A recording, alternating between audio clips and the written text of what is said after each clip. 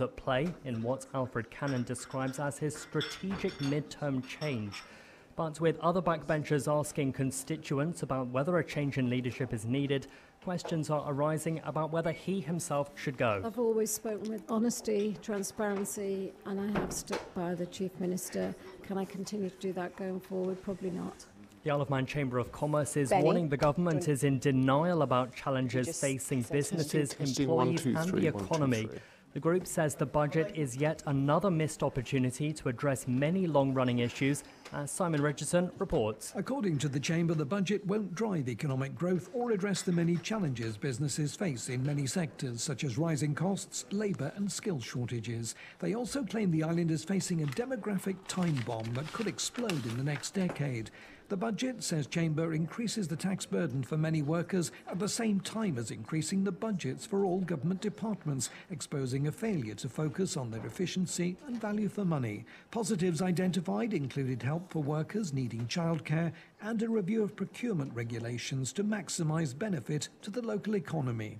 Farmers on the Isle of Man are being encouraged to ask for help with loneliness and mental health issues. A study by the Farm Safety Foundation revealed that 95% of farmers under 40 believe mental health is the biggest hidden problem facing farmers today. Plans to build 133 new homes in Douglas are being recommended for approval. The Manx Development Corporation hopes its Westmoreland Village proposal will allow shops and businesses to thrive. And two pupils from Bunscoil Gelga are heading to Scotland for the Film G Alba Short Film Awards in Glasgow. Cara Rolls and fellow filmmaker Olivia Savage, along with their other classmates, helped write, shoot, perform, edit and play the music for their film The Dam. In international news, Shamima Begum's lost her challenge over the removal of her British citizenship. A former UK Home Secretary took it off her in 2019, and now appeal judges say that was a lawful decision. She was 15 when she left East London and ended up joining Islamic State.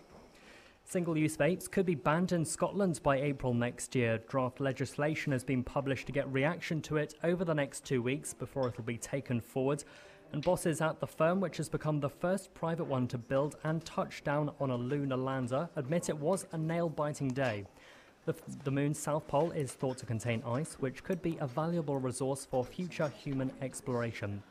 And a quick look at the weather. Mostly dry and bright today with sunny intervals and only isolated showers. Maximum temperature of 7 degrees Celsius. Manx Radio News at 3 minutes past 12, the next at 1 o'clock.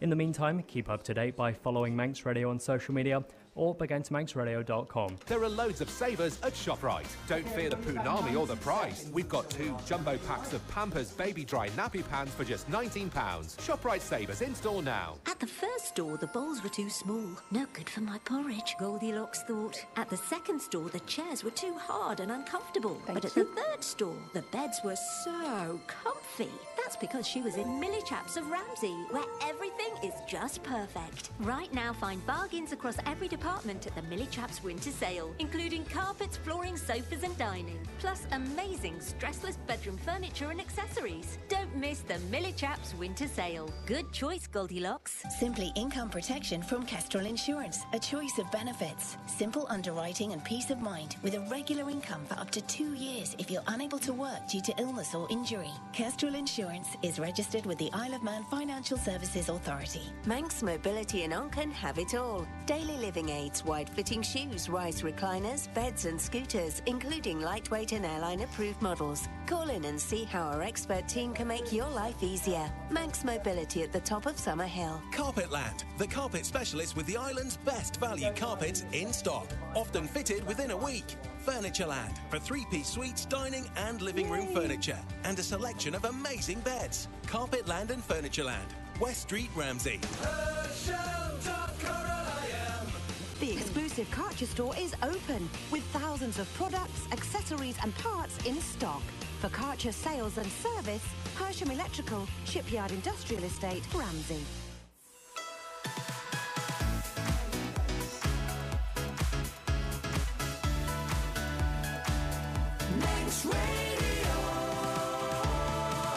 Manx Radio's budget coverage. brought to you by Crowe Isle of Man. Well, Faster My, good afternoon and welcome to this special Budget 2024 programme.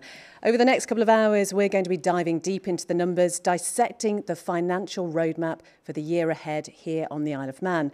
We have an invited audience and an expert panel to help us navigate through those details that really are going to shape our future, with the budget this year given the slogan for our financially sustainable future.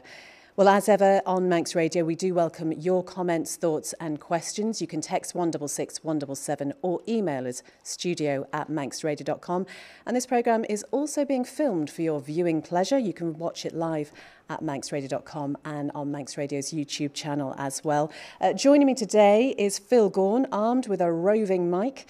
Phil, you've been following the budget and the fallout from it over the past couple of days. What do you make of it all?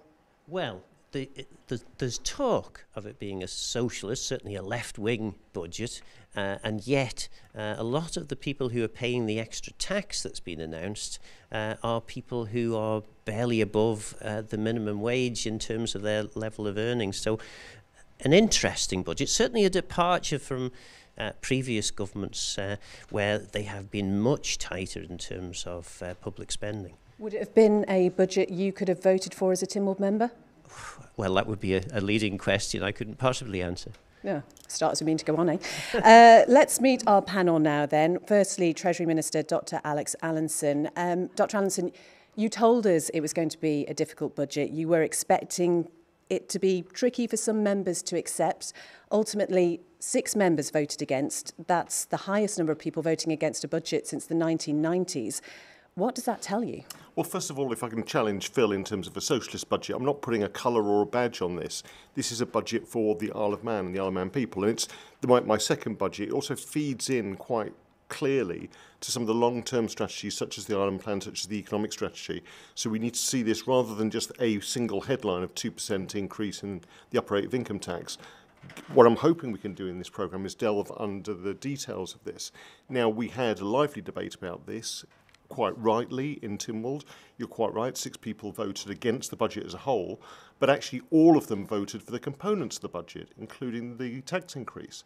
So, I've tried to talk to some of those members about their motivations for voting against the budget as a whole.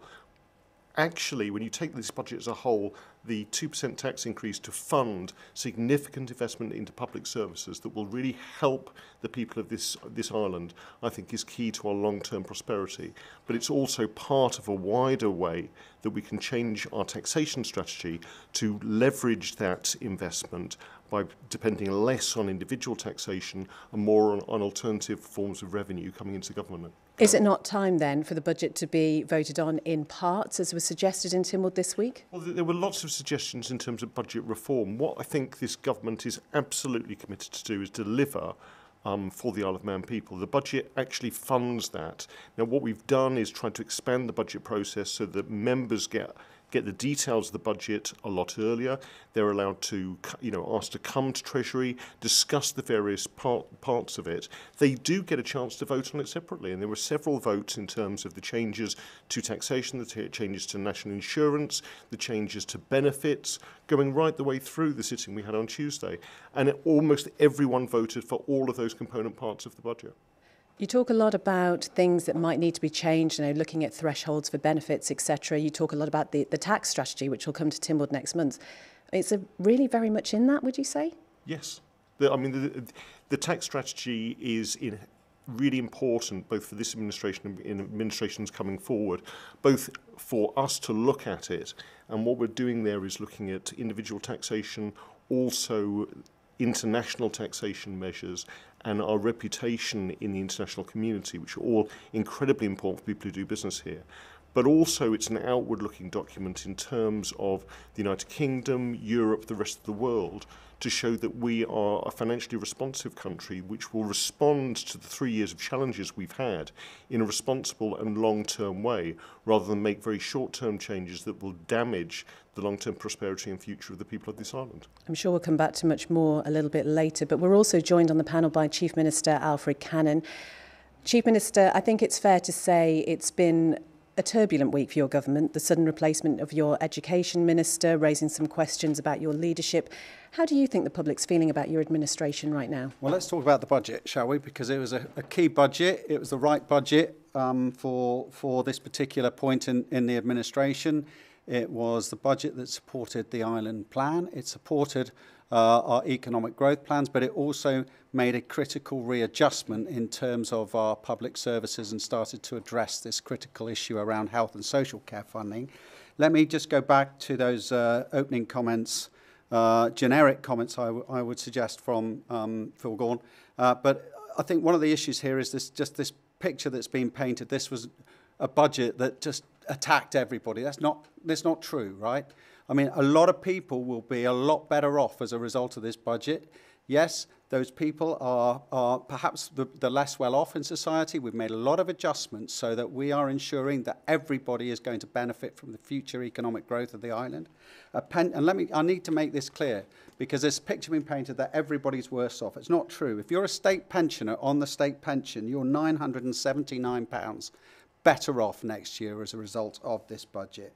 If you're a pensioner and your income's 45,000, household income 45,000, you're £283 better off. If you're a jointly assessed couple, right, 2 children, and you've got an income of around 50,000 a year, you're going to be £454 better off because of this budget.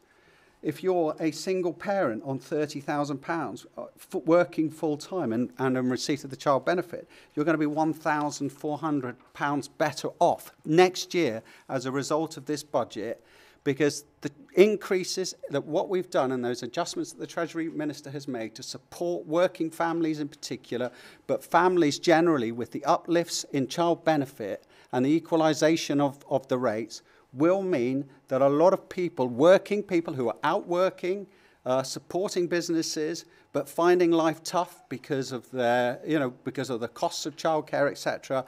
And we've also got the childcare strategy. I'm sure we'll come on to that. Will be better off as a result of this budget. Yes, because of the readjustments, because of the investment in health and social care, and we need to make that investment because health and social care is absolutely vital. A well-run, well-integrated, advancing service is absolutely vital for the future success of the island. So some people will be worse off, but we've had to make, but not by a huge amount once you do the figures. And yes, the further up the chain you go, there is a bit more impact. But this was a balanced budget in terms of that impact. And a lot of people, a lot of families, because of what we've done, and the Treasury Minister's done with some of those benefits, child benefits, are going to be better off. So let's be clear about this, that this is a budget for everybody on the island because it focuses in the right areas in terms of our growing demand on health and social care. But it also helps a lot of families who are struggling at the moment because of the cost of living. Phil? Well, all I was doing was saying what people are saying, and perhaps they're saying that because government's communication in relation to these matters hasn't been as clear as it needs to be. I think this is why the budget does need a lot of analysis, because I think there were quite a lot of moving parts to it, and one of the reasons why I'm pleased with the Treasury Minister to be here today is because we can get down into the detail of this analysis. And I hope a lot of people will be pleased to hear what I am saying in terms of this analysis. And I'm absolutely happy, I'm sure, for some of these figures to be released, because actually this view that somehow everybody's going to be paying more tax is just incorrect, because what the Treasury has done in line with the Island Plan and in line with what Council's pressing for is to ensure that that this growth, this economic growth, is one that everybody can share in, and that it's not just targeted, for those who are in the best positions to benefit from it. Sorry, Alex.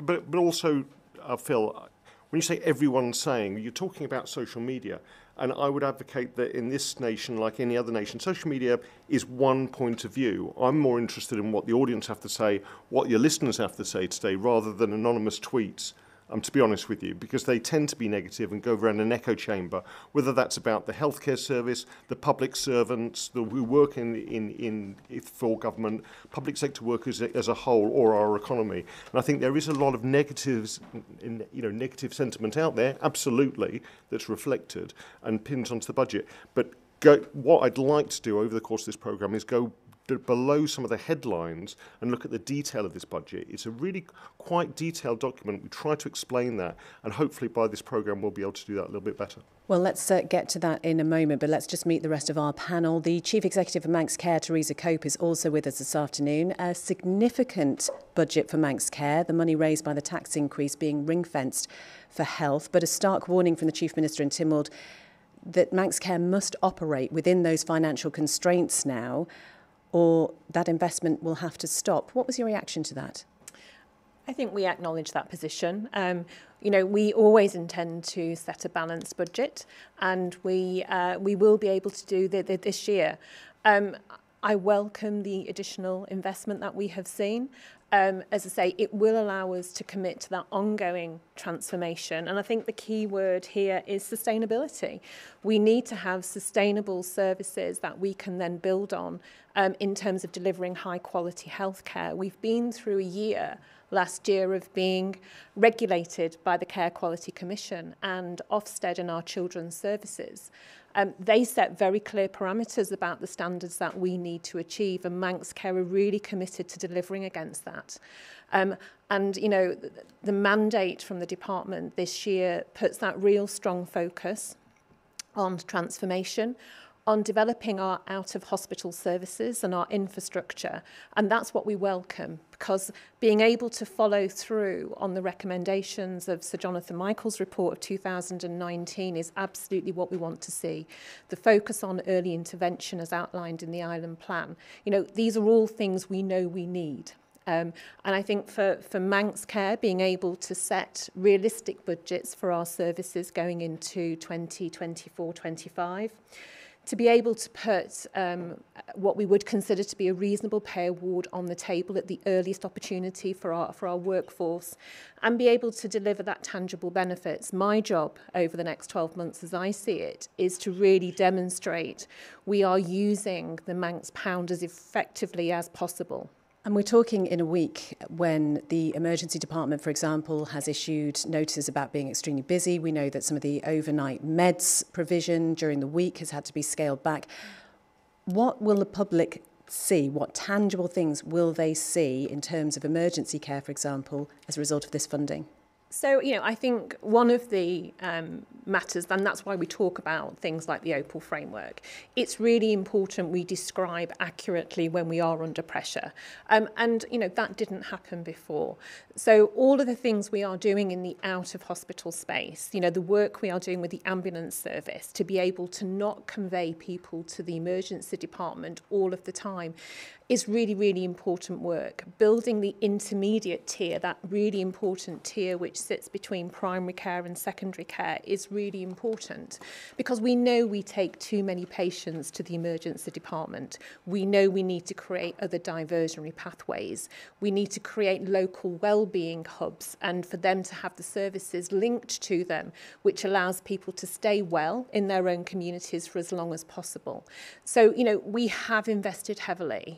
Last year, £500,000 extra went into emergency department staffing, and we have placed a real strong focus on reducing delayed transfers of care in hospital, to the point where now we are talking about single figures. Whereas I think if you compare that to anywhere else, that is a really strong barometer that we've got good flow through our services. But we definitely need to invest now, and the time is right for increased services out in the community, which keeps our hospital for hospital-based services. Also on our panel, Chair of the Manx Technology Group and former Economic Advisor John Webster. Your thoughts on the budget 2024, Mr. Webster? My first point would be a question. I recognise that we do need more money. One of the reasons is government expenditure has been increasing rapidly over the last 10 years.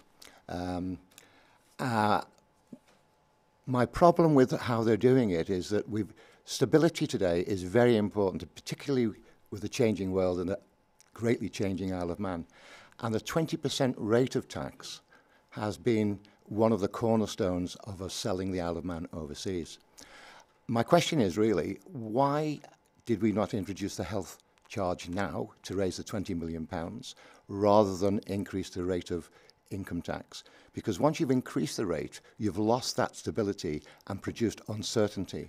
And certainty in the business world is very important, which leads me to the next point. There seems to be a disconnect between balancing the books for the Treasury's financial position and the real economy. If you go outside and talk to people about what's happening in the real economy, it's miles away from government. And one of the selling points we used to make very strongly was that the private and public sectors in the Isle of Man had a very good relationship. That relationship seems to have been shattered, and there's an increasing gulf between the real world and the financial world of the Treasury. A simple example is that the national income statistics are now 4 years out of date.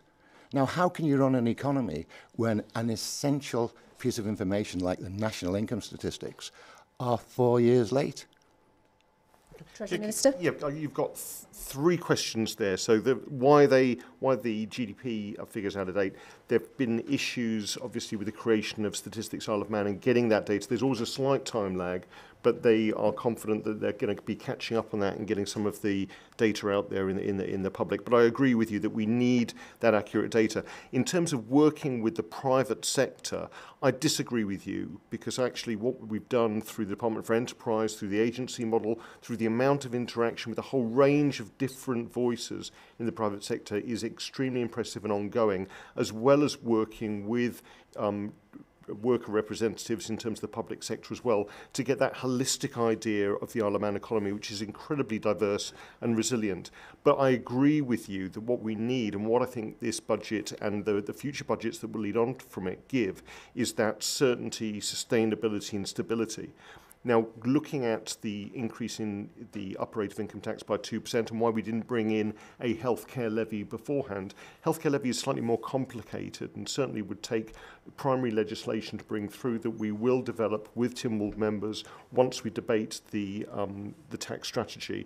It's something that we've looked into in terms of other jurisdictions, and Jersey have got a social care levy and then have reduced their top rate of income tax in terms of the headline figure, in terms of advertising that.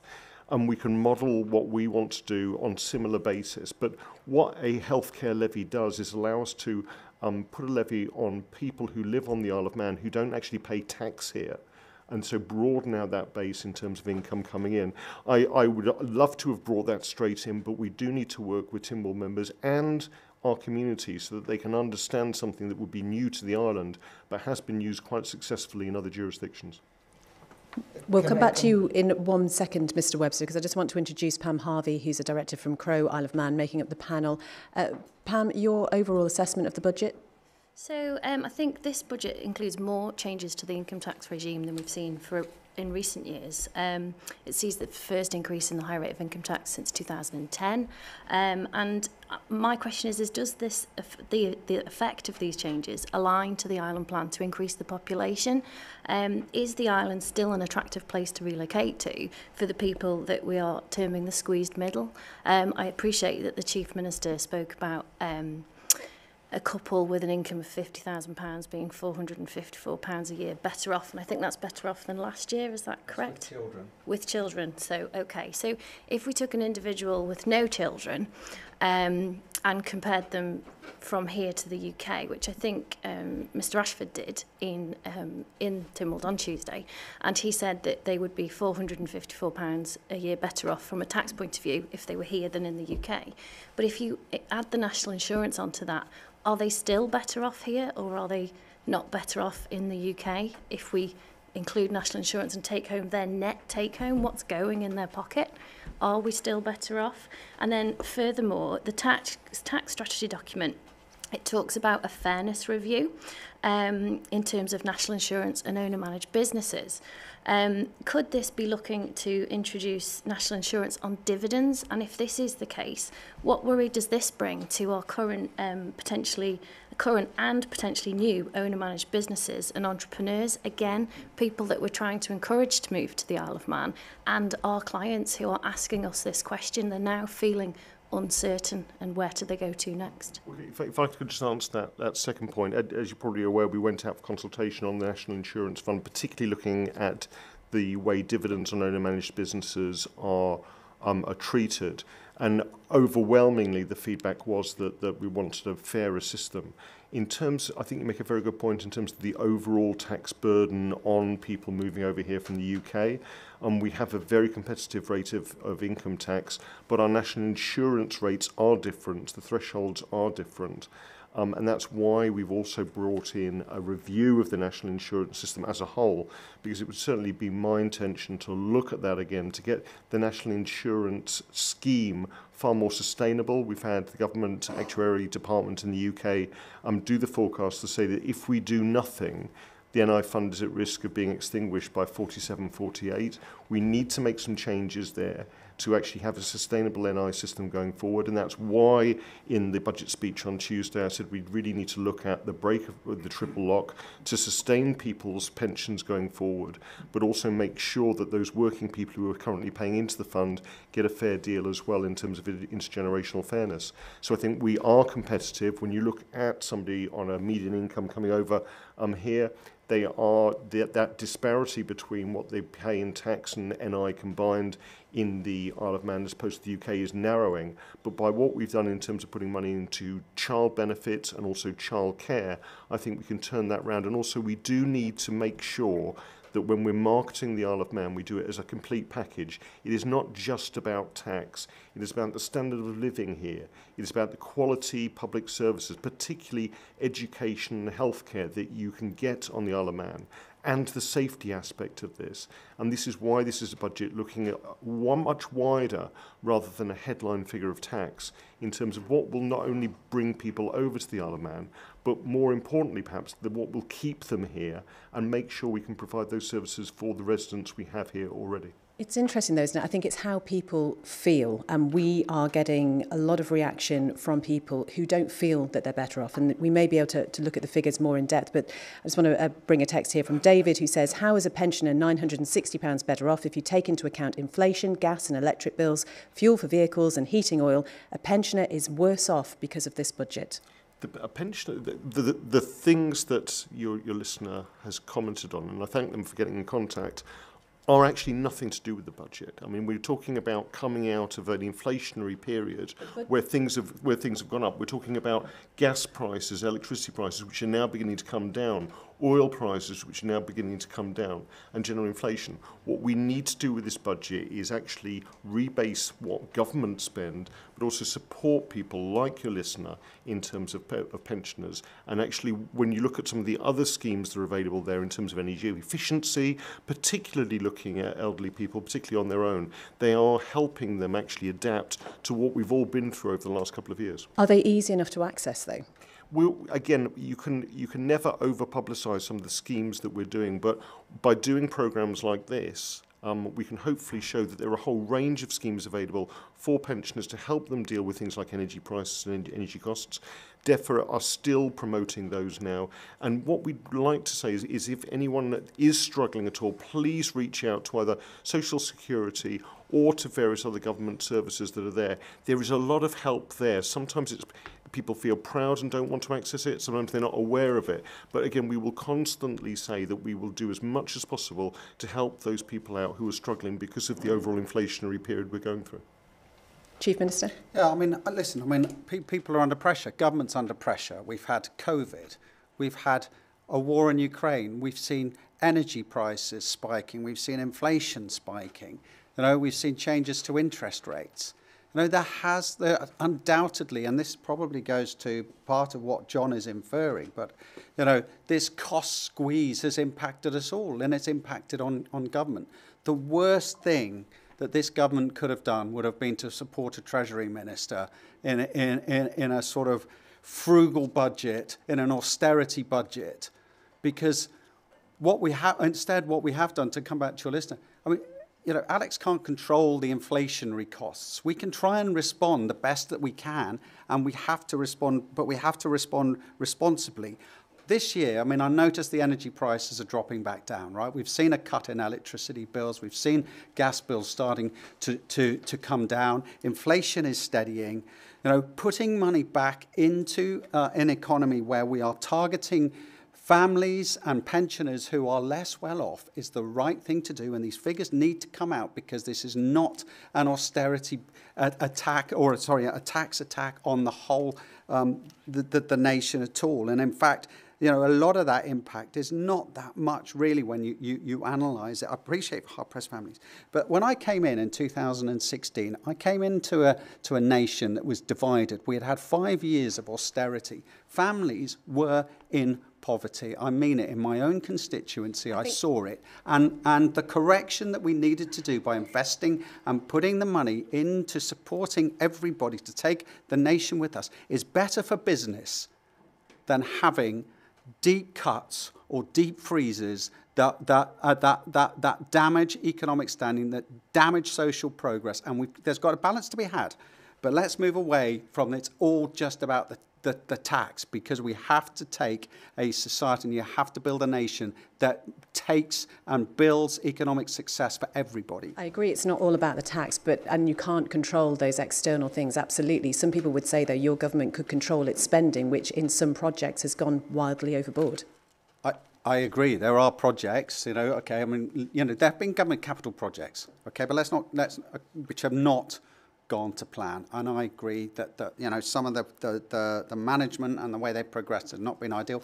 But they've also, and we've got to get to the bottom of it, there's been COVID impacts, there's been inflation impacts, there's been a lot of other issues attached to those capital projects. But yes, controlling spending is a major issue, and that is why the Treasury Minister and I and a council, and you'll see in our island plan, that a priority for us in the next 12 months is financial discipline, and we aim to enforce that strongly across the board, because there is absolutely a need for government now to get its costs under control despite all these other pressures that are around us. I would say maybe some people think that's possibly too late. You're nearing the end of the administration by then. But Phil, let's come to you. Yeah, we've got lots of questions now springing up from the audience, and we start off with Debbie Halsell from Unite the Union. Hi, I am a representative of both the private and the public sector. You sit there and say, there's efficiencies to be made, blah, blah, blah. 2.5 years in your tenure, you still haven't done what you set out to do. You keep waffling, excuse my words, about the island plan. How can you attract anybody to come here when basically you've created a drag economy? You've done nothing, there is no accountability, and you still keep going on about what you are planning to do. So tell us, because while I represent, there's been 600 plus local businesses have shut because of the strains, and you have done nothing. So while you sit there and say you've got the finger on the pulse, you certainly haven't got it from where we sit and from our members. And to be honest, the question that's been rising is, when are you going to resign, Chief Minister? Well, thanks. Nice to hear a union boss really recognising the optimism that is actually out in the island, because we've got 700 more people on the employment register. Income tax receipts are up. We've got an extensive building programme going on across the private sector. We're changing the outlook for the public sector by creating the Housing Association. We're developing our brownfield sites. Many of your members who are earning, and we've seen good wage increases across the public sector, which have outstripped the private sector, by the way. We've put away the strikes. We've recovered the education sector. We're off the hindrance of working time and work to rule. We've recovered the situation. We're away from strikes in the healthcare sector, and we are improving and delivering this island. What we need to do is to ensure that the unions are contributing efficiently and effectively, and I thank those unions that have acted positively alongside to help us resolve some of the negativity that existed. So we've taken the island forward in a huge number of areas, and we can see from this budget that we are supporting the lower paid in society and helping them overcome some of the cost challenges that exist. So this government has been delivering. It's been delivering for 2.5 years, and it's going to keep on delivering for the next 2.5 years. Can I also just say that one of the key things that John Webster was talking about is sustainability and stability. One of the key reasons people invest in the Isle of Man is a sense of political stability. So I do think that calls on the basis of a budget for various people to resign are unhelpful. What we need to do is actually get together, both public and private sectors, as we are doing, to make sure that we all have a common goal in terms of long-term plan to grow the prosperity of this island and to invest in people and those key public services that will keep them here and also that they not only demand but deserve. And Geraldine O'Neill, and I forget which union. UWT. Hi. I would just like to say we certainly do want to be involved in positive engagement with government. However, you mentioned their engagement with unions, both of you. We've had little or no engagement. We've had tokenism. For example, you talked about you have a tax strategy. Well, I'm asking you now, on behalf of trade unions and the Isle of Man TUC, invite us to your talks about your tax strategy. Invite us to put our input in there. When are we going to see a tax strategy that looks at the high-level income people who are paying a rate that is not the same impact for them as those who are in the squeeze middle? I represent the squeeze middle, and I'm sorry, Chief Minister, they exist. And just as you've given your examples, I'll be very happy to go to our members and give you examples back how the squeeze middle is less well off. And I think I will do that in the next couple of weeks. I will be seeing our members next week, and they'll be more than happy to give you the information on the squeeze middle. We're talking here about a better island future.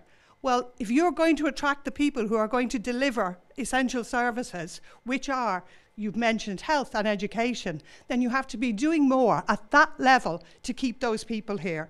You've given statistics there, but again, as this lady pointed out, you're talking about people with dependents. I have no dependents. I'm a widow. I'm worse off at every single budget. Worse off. And I'm quite sure there are many in my position here on the Isle of Man, whether they're single with no partner or whether they're widow or widower. So really, Dr. Allinson, I do hope that when you say you want to engage, that you actually do that. We're involved with the Isle of Man TUC, we're involved with the Industrial Relations Forum, but we're not seeing that we have any input into anything. I want to see professionals come here and work here. I want to see this island prosper. But you have to listen to us as well and see what are the pressures that are driving people off this island. Because I can tell you at the moment, they are being driven off this island. Okay. Thank you very much for your input. And obviously, we've worked together when I was in education, and I understand that there are regular meetings between the various unions representing teachers and the department. What we're doing in terms of the taxation strategy that you commented on is it is coming to Tynwald for a full debate in March, and then we will be taking that debate out further. You talk about high net worths and tax caps, and that was brought up during the budget debate as well in terms of something we need to review. But again, we were talking about with the tax cap dealing with probably only about 50 or 60 people nowadays. So we do need to look at how we can be attractive to people of all backgrounds, all wealths, that can come and be part of our community, but also put into that community. But I would like to say, I think you would recognise that the efforts that have been made by the Education Department over the last couple of years in terms of working with the unions, in terms of pay and conditions, and particularly working conditions, have been successful in terms of recruitment and retention, particularly for some of those key younger teachers that we need to come in. If you feel otherwise, then please talk to the department, because I've talked to the department in terms of the number of vacancies on this island, and it is remarkably low, particularly when you compare that to the adjacent island, some of those key areas such as maths and the sciences. John Webster? I'm frankly gobsmacked actually by those statements, because this is a government that in this budget has just put another £18 million into education to support you and your members, has raised child benefit significantly to such an extent that a single mum on a low wage is £1,400 better off under this government, that has raised the thresholds for teachers starting at the lowest levels, that has given your members quite significant pay rises that the public is going to have to pay for, and you're sitting there, and we've added to the working role and continue to invest in the critical services of health and education, I frankly find that an amazing outburst from you. But Chief Minister, is the problem that you're not hearing what people are saying? I mean, this isn't just coming from Geraldine O'Neill there. There are people saying you're not hearing us, you're not hearing our point of view. There is a cost of living crunch. We absolutely recognise that. Government, the island, along with just about everywhere else in the world, but particularly in the Northern Hemisphere, has had a cost of living crunch. It has squeezed incomes, right?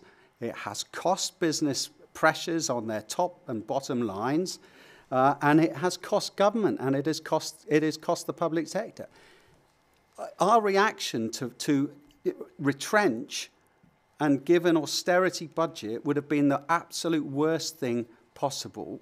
We carry on investing, we're creating jobs, we're creating opportunity. The investment we're putting into brownfield sites will keep the building trade, the construction trade going for years. The opportunities we're creating through defined housing programs will keep people in work for years and years to come. There are massive opportunities over here. The fact is, we are all squeezed because of the costs have gone up so much, and inflation and COVID and the crunch has really hit a lot of people. But if it was bad, unemployment would be streaking away. When I came into politics, it was 1,300 people were unemployed on this island, and people were struggling. Okay, people are struggling now. But these types of investments, year on year, we've looked at child benefit and helped to equalise the situation. So let's be absolutely clear. I appreciate there is a cost of living crunch. I appreciate families are under pressure. The cost of a basket of goods is difficult when you go and do your weekly shopping. We're not unaware of these challenges, but the best thing we can do to solve this, to take people forward, is to continue to invest in those public services and continue to invest to drive the private sector forward. And I hear what people, it's important, no, sorry, Beth, it's important that we get the facts out and not just the sound bites here. Because when you say there business, I'm fully cognizant of businesses closing. There's as many businesses opening as there are closing, I'm afraid to say, in many of these areas. And actually, as I said, the payroll, the government employment trackers are showing that we've got 700 people more in work than we had at the start of this administration. So let's be clear about the negativity. Actually, there's a huge amount of positivity out there, and it's right, because if we saw people falling out into unemployment, if we saw families, reduced because of the children aspect into poverty, then it would make a huge negative impact over here. And that's why some of these investments, particularly that child benefit investment, is right and going to benefit so many people on this island. John Webster. Thank you. It's important to get some facts behind this. Everything is not brilliant, and government, I think, is wrong to keep asserting that it is. If you... We're not asserting that. Do you mind if I have a few words? I think you've spoken quite extensively, Alf. In the absence of the national income statistics, I did some basic research, because you have to do that nowadays. And one is, what's happening to national insurance arrears? They've gone up to almost £1 million. You know this, that your own arrears are increasing dramatically. £1 million out of what total? It's gone up £1 million out of what four total? Times over the last few years. What's the percentage of total? But that's irrelevant. No, it isn't irrelevant. You're still talking about a tiny percentage of the total take. Why don't you two politicians allow people to give some facts? And actually have opinions. You're sat there, and you know, it's just rhetoric. There's no basic, there's no logic, and there's very little. This is a written Tim Wald's question you're quoting from, which I gave. So I think I do know the facts on that in terms of national insurance arrears. And did they or did they not go up? They did go up, but you've got to put that in context. Right. Okay, I'll give you another piece of information. I was out the other day and I said to someone, how's your business going? He said, it's absolutely booming. I said, oh, that's good news. He said, you know what I mean? I said, no, liquidation. He's liquidating lots of companies in the construction industry and in catering in particular. And one of the problems that a lot of people on the island are facing, particularly the unions, is that people are being brought in on visas on very low pay, which is reducing the ability of the unions to negotiate. You've basically undermined their negotiating power. So instead of allowing wages to increase in the private sector, they're being undermined by the number of people coming in. Furthermore, if you look at another statistic which the government produces, the level of wages in the private sector are £20 a week less. They work 1.5 hours more, and they don't have the pension benefits of the public sector. So that is one of the reasons that the poor people on the island are concerned about what's happening. If you look at another factor, again from the government statistics, the latest population report produced by Statistics Isle of Man, I think, show that the population will not reach the target, and the number in the working population will remain static. In fact, the people over the age of pension will be 27% compared with 23% now. So the idea of the plan to increase to 100,000 isn't actually working. It's making the demographics worse, and it's continuing to impose more pressure on the health and other services, which is one of the reasons you need to increase the rate of income tax. It's a vicious downward circle. Briefly, Treasury Minister. Yeah, and thank you for quoting facts.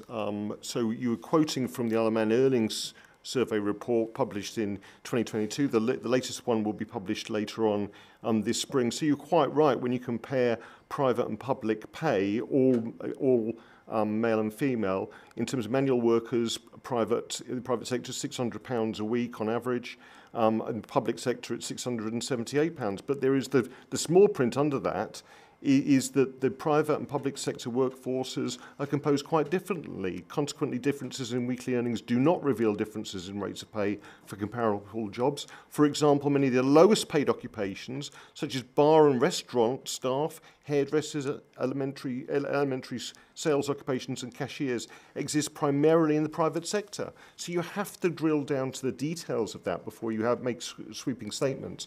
And the reality is what this government is about is raising the median wage for all people on this island. That's what we're doing. And I had to answer questions about the delays in the minimum wage going forward and the ongoing commitment to merging that with a living wage as well. So we can actually increase the wages of all the people on this island while still making sure we have the prosperity to invest in businesses and for some of those businesses that you're talking about to actually prosper. I agree, you do have to drill down. And one of the statistics we've heard on many occasions is that 700 new jobs have been created.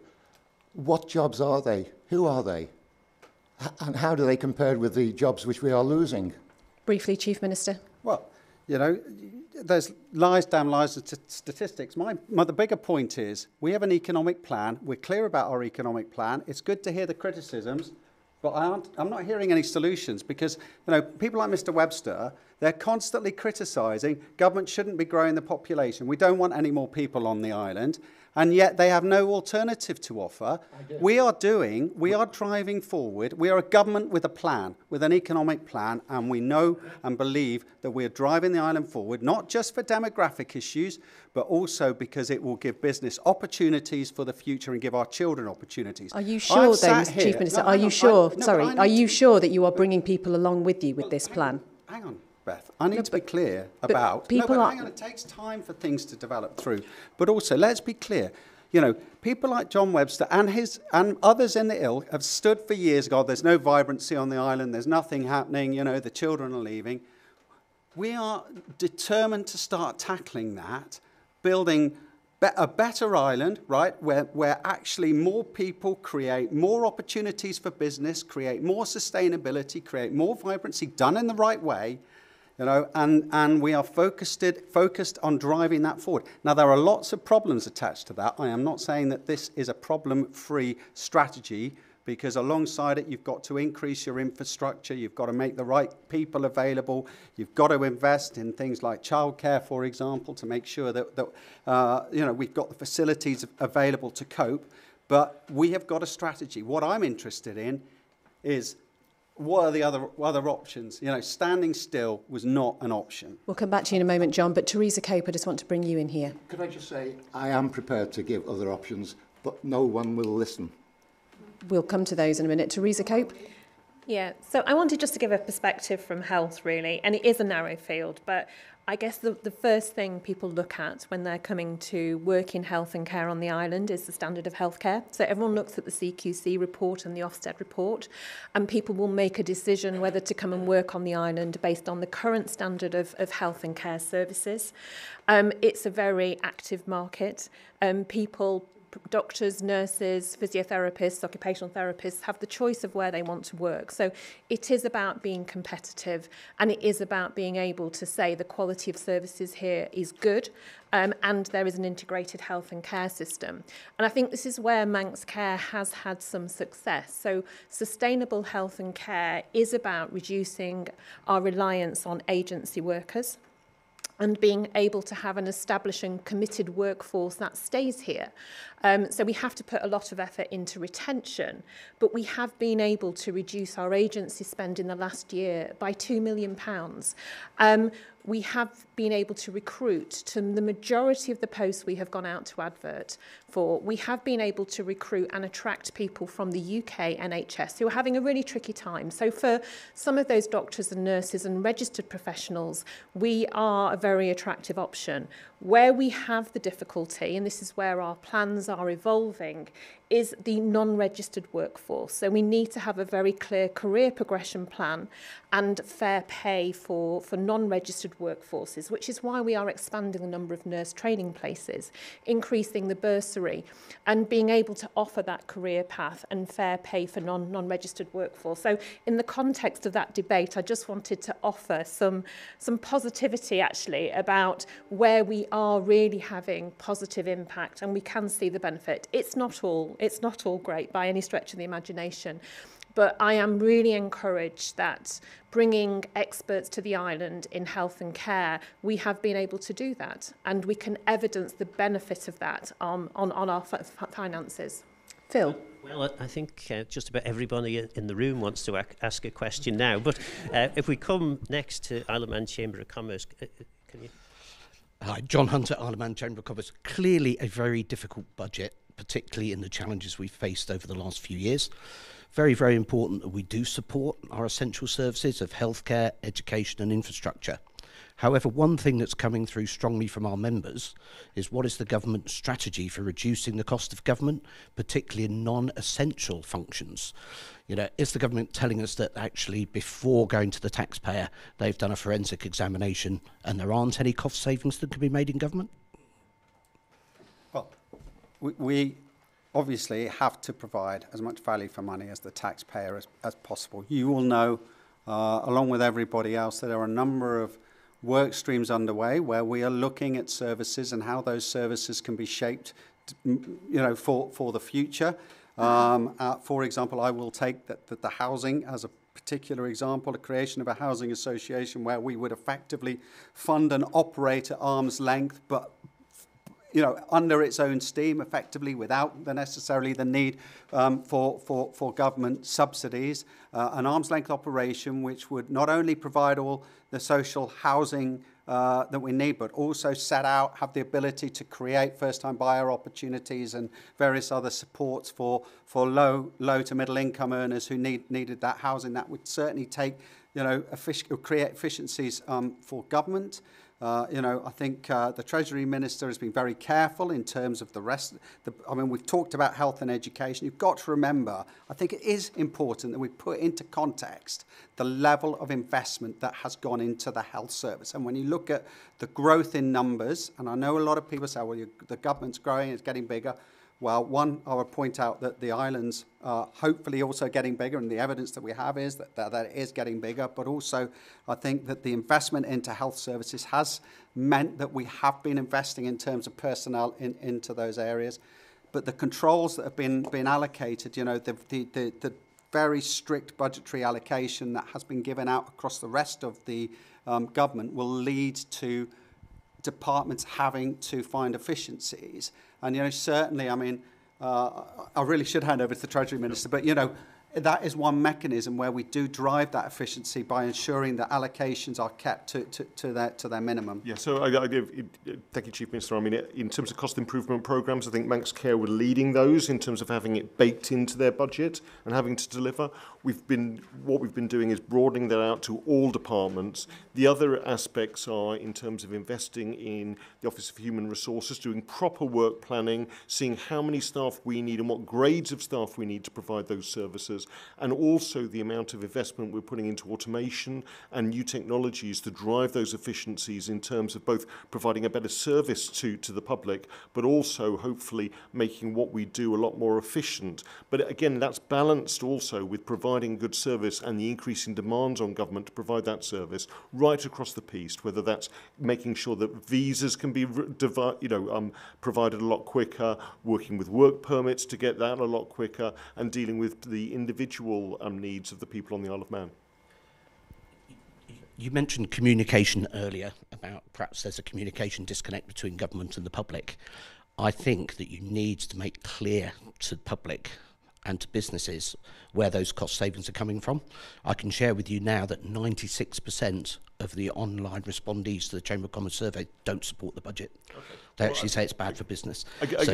If we can, I think we've got to change the rhetoric here. If you're talking about cost savings and efficiencies in government, that needs to be shared with us so we understand.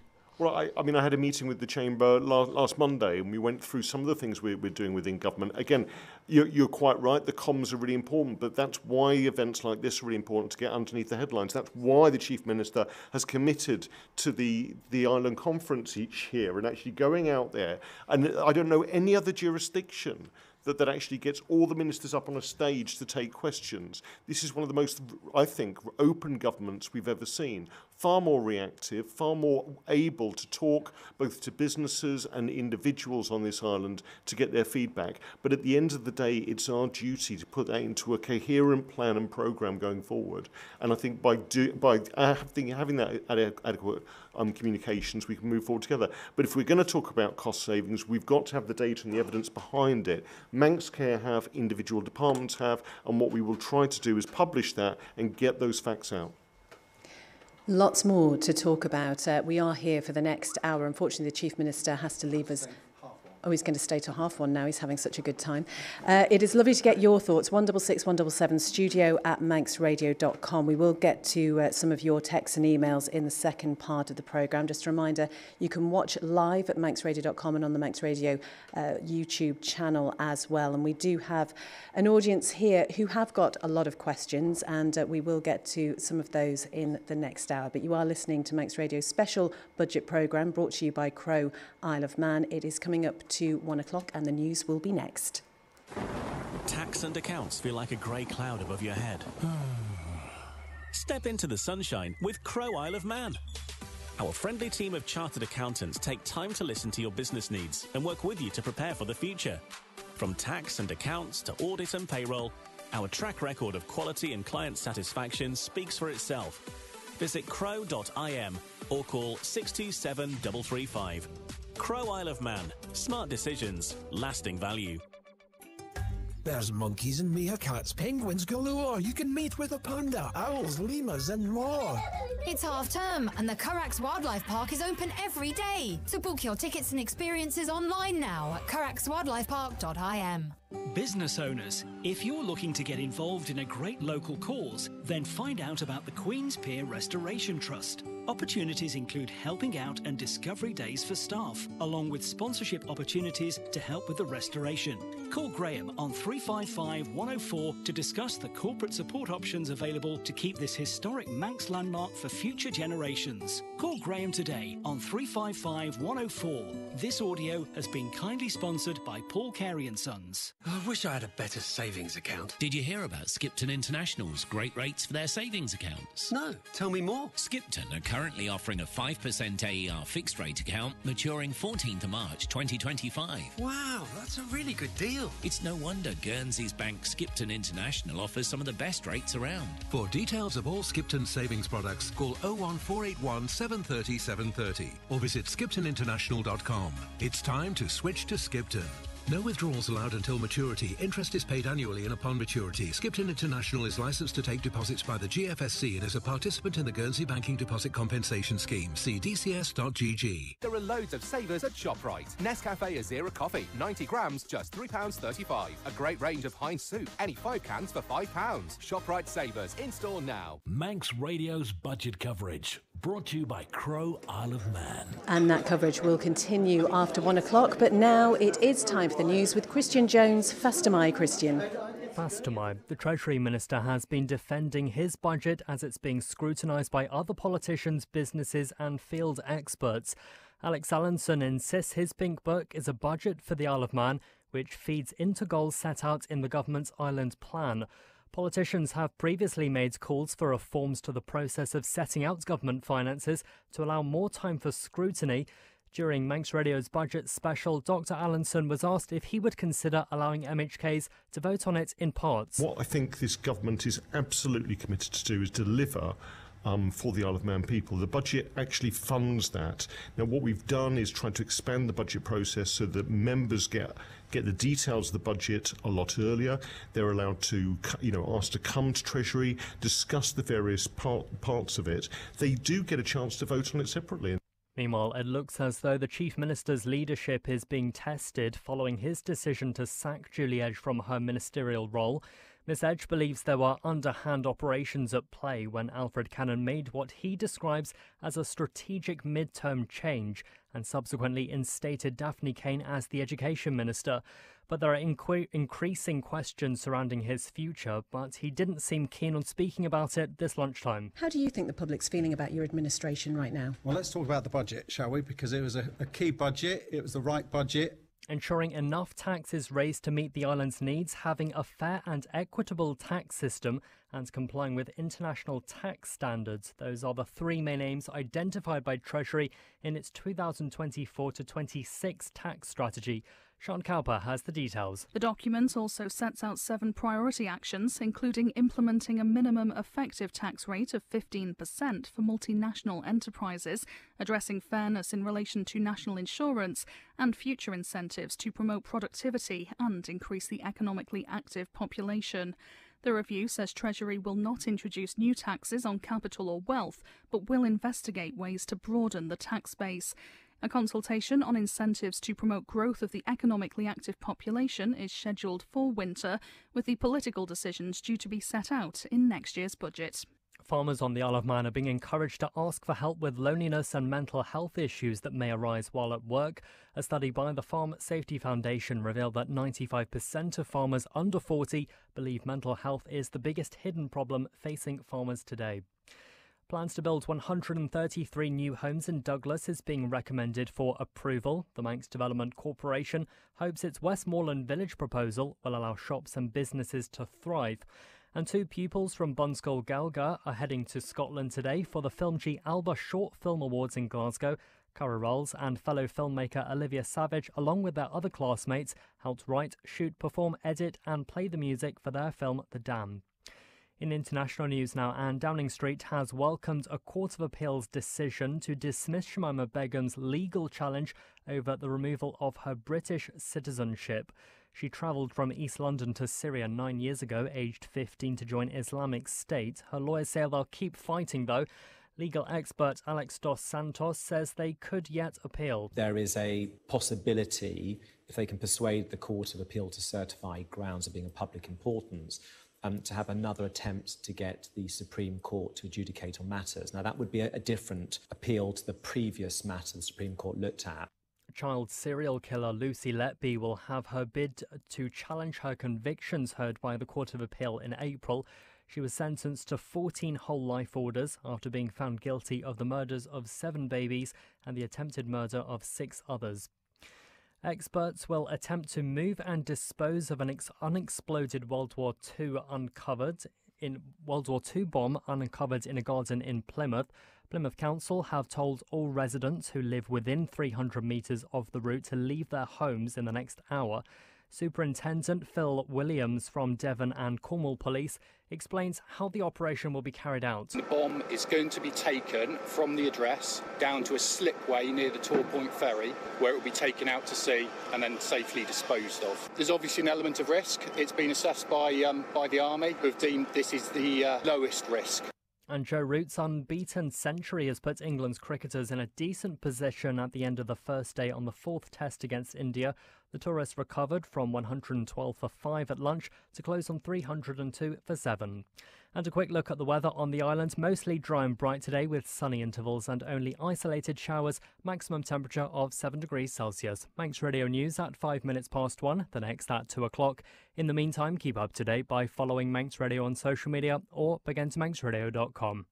Got a guilty eating pleasure? Food that's not good for you but tastes great? Try ShopRite's range of healthier alternatives. Better for you doesn't have to mean boring. Available now at ShopRite. Do you want to love Mondays? Are you looking for a change or wanting to take the next step in your career? Contact the recruitment experts at Itchy Feet Recruitment, who have the best connections and hundreds of live job vacancies with leading employers. Sign up online and receive the latest jobs via email or SMS. You can also submit your CV or book an appointment at a time and location that suits you.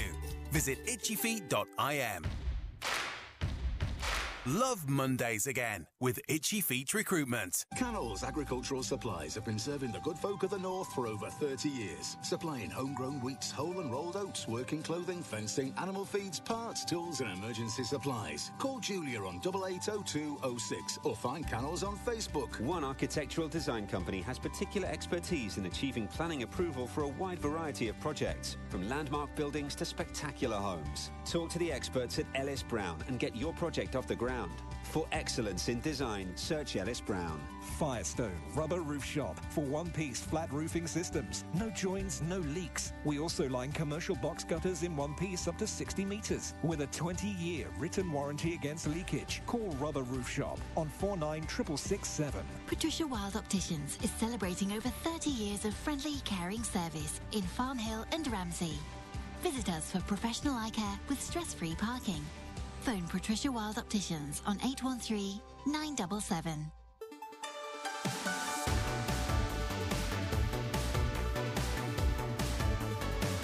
Manx Radio.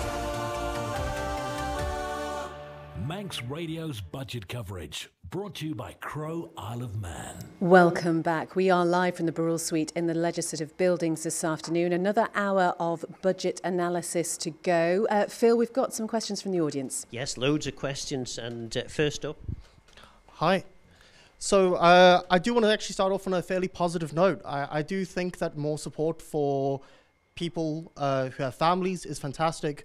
More support for pensioners is fantastic. More support for childcare is really, really great. But I think the core frustration that a lot of people have is that the burden and the cost of providing that support overwhelmingly falls on middle earners. And I know to some extent that that was touched on.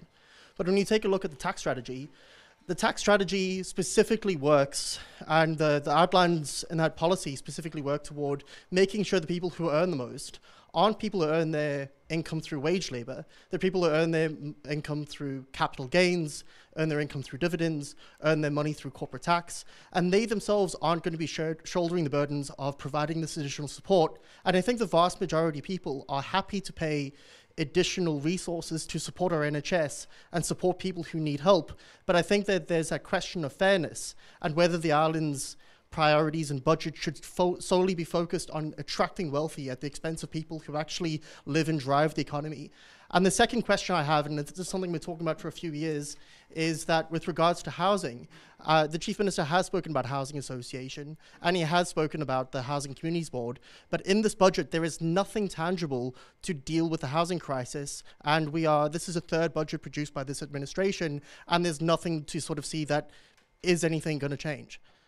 If you don't want me I'll just answering say that was Devon Watson there from Douglas Council. Yeah, thanks very much for your question. I think you're quite right. One of the issues I have as Treasury Minister is when you look at the income demographics of the Isle of Man, it's heavily skewed towards lower middle income earners. So any sort of taxation you have in terms of personal tax hits those people, which is why we need to increase lower incomes and average earnings, particularly looking at the living wage, which has been one of the commitments here in this administration. When you're talking about broadening out the tax burden, i.e. the income that comes into government that can then be spent on key services, again, the taxation strategy looks at how we can do that by keeping our international competitiveness going, keeping the 0-10, but looking at some of the big corporations that will be included in the OECD Pillar 2 solution, looking at how we can allow them to pay corporation tax on our island for activities that happen here because they're going to be taxed anywhere else.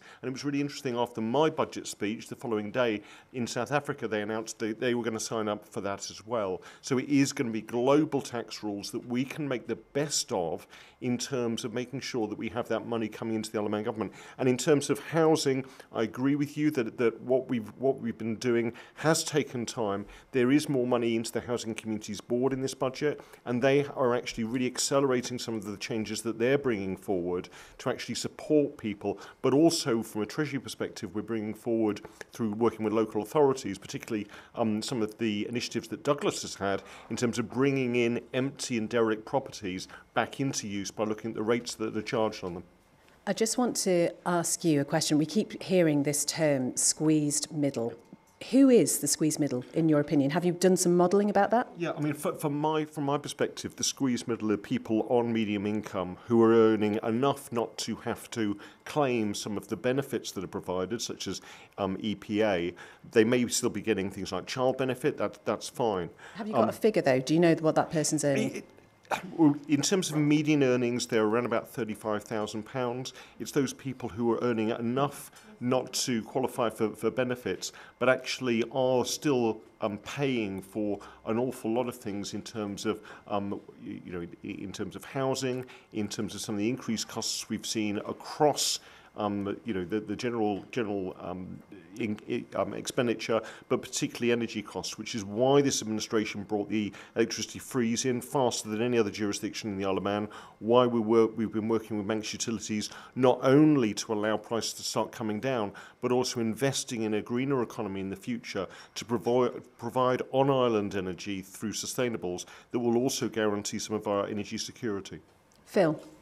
Alex Cowley from the Isle of Man Youth Select Committee wants to ask a question. As chair of the Youth Select Committee, my main concern and our objective is to create and bring more affordable housing, as well as support first-time buyers, renters and people leaving care. I ask if any of this is taken into consideration in the budget, and if so, what plans are made. You claim the budget is for the island's future, but the youth are the future, and I can't see myself buying a house anytime soon. I mean, if you don't mind, first of all, thank you very much for coming along today, and thank you for your committee, because again, we've heard a lot earlier on in the programme about voices being heard, and I think the voices of younger people are often completely overlooked by traditional politics. So thank you for that. In terms of housing, I think you're absolutely right to talk about different needs. So some people need rental housing.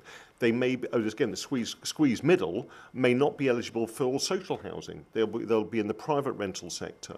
And how we make sure that they're getting access to good quality, affordable and accessible rental accommodation. But at the same time, how they can then, if they want to buy, save for a deposit and get a mortgage that will then allow them to buy a house. I think as in the adjacent isle, we do have a mismatch here between actually the supply and demand of housing of whatever tenure.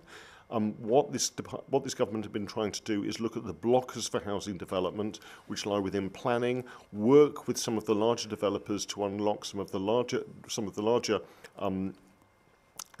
planning developments that are coming forward, with hundreds of houses right the way across the island, but also looking at how these can be brought online and on stream fairly quickly.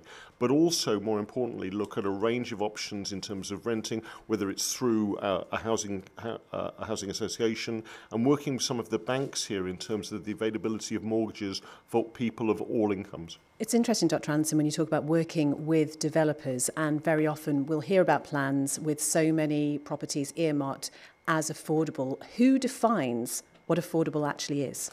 There are various ways of looking at affordability. A lot of it is based on average earnings. So it's a multiplier of average earnings in the same way as people calculate mortgages. And there are different ways you can look at that. What we have through the first-time buyer scheme is a way that people can afford houses, actually cheaper than with the market cost of those, but will buy into those with the absolute guarantee. Those are then not sold off as a profit, that people buy a house as a home, not as an investment. But that is made available to them as well through those schemes, which are supported by the Department for Infrastructure. And you're happy that those discussions that you have with developers are actually meaningful? Are they actually hearing what you're saying? Because listening to somebody like Alex there, she's not even thinking that she's ever going to be able to afford a house at the moment. You will be. I think that's been an issue for many generations in terms of affordable housing. And what we've seen, particularly over the last 3 years, is a quite dramatic increase in the price of housing on the Isle of Man.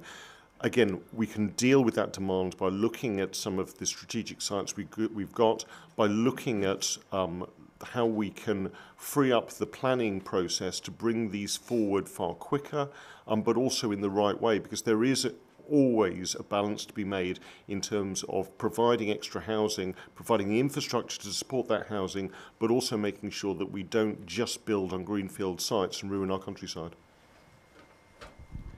Hello there, I'm Gary Pearce from Hopes and Dreams Childcare Group. I'd like to congratulate the Treasury Minister on the announcement in the budget to fund the childcare strategy, I think, and give it a real chance of success. The investment that you're making now is going to pay off handsomely, and the importance for the childcare sector is that we are having that dialogue with government, and that contrary to the headline grabbing antics of the UK government, our government has been exceptionally reserved in how it has actually supported parents and children for success, and in collaboration with the childcare sector to deliver actual meaningful gains for the island. So thank you very much indeed. Well, thank you for your comments. And by the way, you've invited people today that people aren't planted here by government. If we can just get that right. I mean, I think you're quite right. In the United Kingdom, Jeremy Hunt announced in his autumn statement last year that they were going to expand childcare without talking to the sector themselves. And I think what we're trying to do with this budget and this administration is be honest with people. This is what we want to achieve, but we've got to take people on a road to get there. And particularly in terms of childcare, in terms of access, affordability and provision, especially for those children with special educational needs, we need to do that with the sector. We need to make sure the resources are there, but also the understanding is there, and that two-way understanding. And I think by working together, we can achieve an awful lot for this island in an honest way that actually makes sure that when we announce something, we can deliver on it. And I think the Chief Minister would absolutely agree that this government is about delivering for the people of the Isle of Man. And I think, sorry, but just quick, I mean, if we're going to address some of our longer-term challenges, including demographics, including getting people to stay on the island, Gary, we have to invest in our children, and we have to give parents confidence that they have a government who is going to help support them, particularly in those very delicate and challenging early years that we all know exist. And that's why, when you scrape away all the Facebook headlines and get to the actual detail here, the initiative in the childcare strategy, the child benefit increase, will help our families, particularly those in those squeezed middle brackets, have confidence that they are getting the support necessary. It won't solve all their problems, but it will give them confidence that we are going to be here to support them. And by the way, the knock-on impact for that, it means that people are freer, more available for businesses, able to get out to work and generally have a positive impact, both on society but also on the economy. Another question? Yes, David Gawne, who do you represent on this occasion? Well, that's a good question, Phil. I think I'm talking on behalf of the Food Bank at the moment, actually. But I would congratulate the Treasury Minister and acknowledge that he has given a considerable uplift in the benefit system, which will help a lot of people. My concern is when we talk about the squeezed middle, How do we define the squeeze middle? Well, from a food bank perspective and from some of the other charities, it's people who are in work but are not earning enough to meet their requirements to fund their families for the cost of daily living. In December, we gave out 500 food parcels. Now, that's higher than we were giving out at the maximum time of COVID. That situation is continuing in January. We haven't got the final figures yet, but we know it's going to be in excess of 500. So that is not falling off. We also know that the Salvation Army Debt Counselling Service is snowed under. And these are people with genuine needs. Housing matters are snowed under. So these are issues we need to address. Some years ago, we did have a joint committee, which was called Cold, Hungry and Homeless, dreadful name. What I would ask is that we reconvene that meeting so that the third sector can actually make its views known and be part of that dialogue and represent the people who are the squeeze middle. And that's what I would like to see coming out of the budget. Does this represent perhaps, Chief Minister and Treasury Minister, people are going under the radar and government may have one idea of how things are going, but actually the reality on the ground is quite different?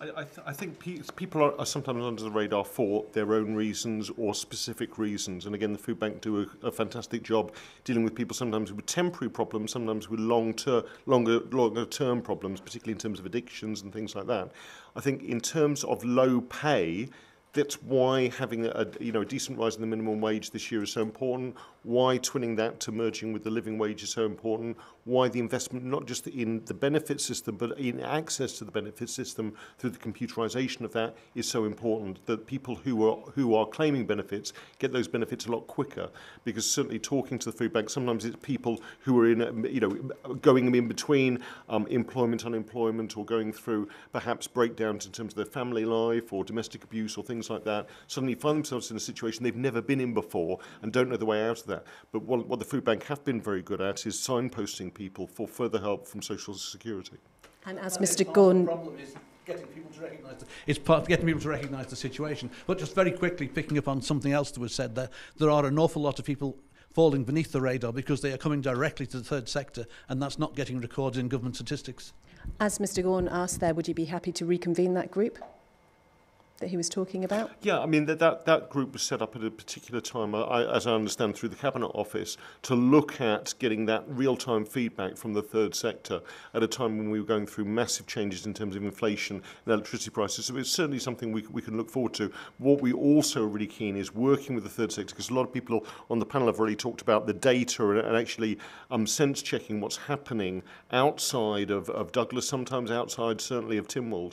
And working with the third sector is certainly one ways we can do that. All right, Mick Hewitt, I'm the full-time officer for Prospect Trade Union.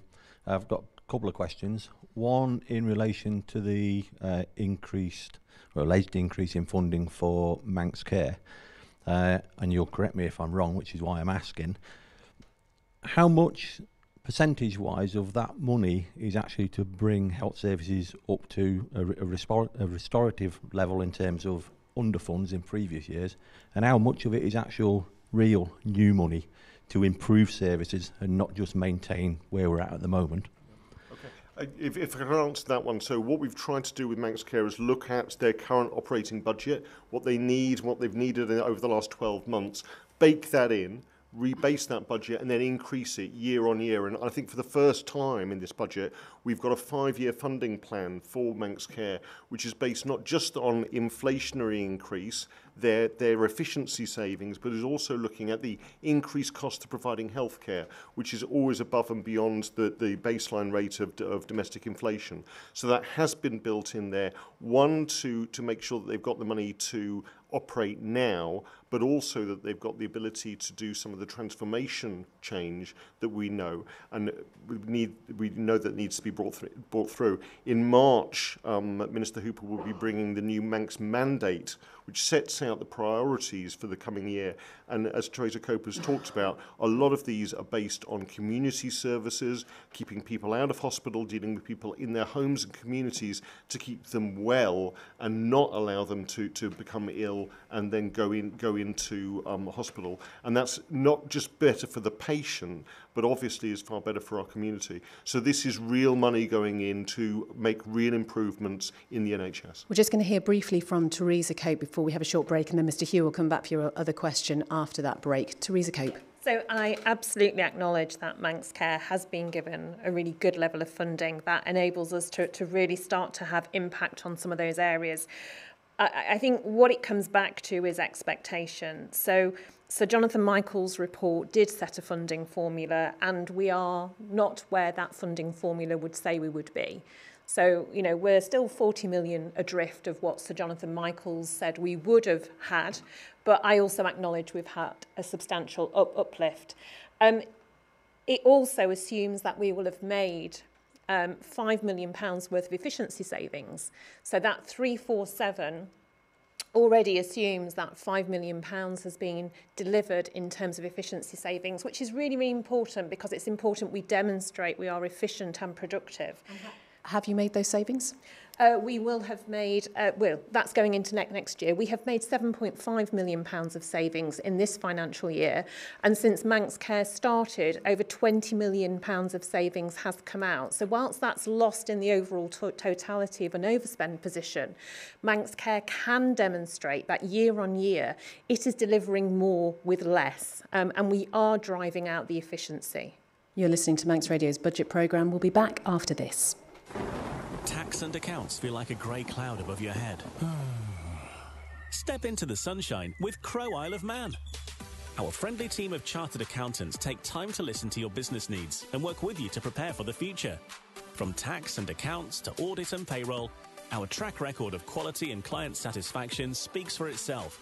Visit crowe.im or call 627 335. Crowe Isle of Man. Smart decisions, lasting value. For over 100 years, Manx National Heritage has been collecting objects for the people of the Isle of Man. From art to archaeology, national history, motorcycles and more. Our museums are home to the national treasures of the Isle of Man. Discover their story at the Manx Museum and House of Manannan. Open daily from 9:30 until 4:30. Oh! Oh! Oh! Oh! How do I get out? Oh! Oh no! Grandad, it's not real. The fun never stops with Shaw's unlimited fibre broadband. From £39.95 a month, it's the cheapest on island. Landline not needed. Find out more at shaw.com or see us in store.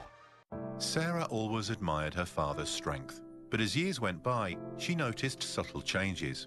His once sharp memory began to fade. Dad, you forgot our Sunday lunch again. With Man Benham, Sarah found a way to ensure her father's assets and dignity remained protected. Now I know Dad's future's secure, no matter what. Protecting tomorrow's peace of mind today. Learn more at manbenham.com or call us on 639 350. Manx Radio's budget coverage, brought to you by Crowe Isle of Man. It's just gone 1:25. We're going to come quickly to the Chief Minister, who has to leave in a moment, but you wanted to respond to some of Mr Hewer's comments. Well, I do, because I think Mick Hewer raised a very valid question, a very important question, actually. And I mean, I think this is not a health debate, of course, but, you know, one of the reasons why I didn't actually say stop investment, Beth, in health, but what I said that there would be a lot of challenges if Manx Care couldn't keep within their budget is this, you know, we have a funding formula. We understand, you know, that formula says theoretically we should have another 40 million, as Teresa's just outlined, on top of the 40 million that we've already given. But of course, you know, where we go with a healthcare service that is expanding in need in many areas. We've seen a lot of post-COVID pressures. We've got the demographic pressures, obviously, and funding that appropriately is going to become an increasingly bigger question, particularly if we can't stay within budget. So the point I was making in the budget, Mick, was to say, actually, we've got to try it. There's only a finite pot without then drawing down even more money from the public or delivering, cutting other services and pushing it into health. So it's really important that we continue to stay on top of that. And really, I think, Teresa's very clear on this, I think, to the board.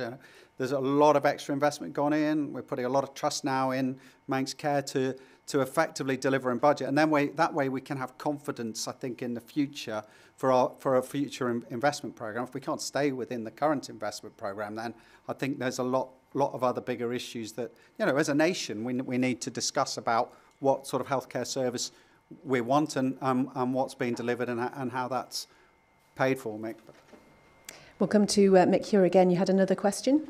I did, and this one specifically about 2024 in terms of pay.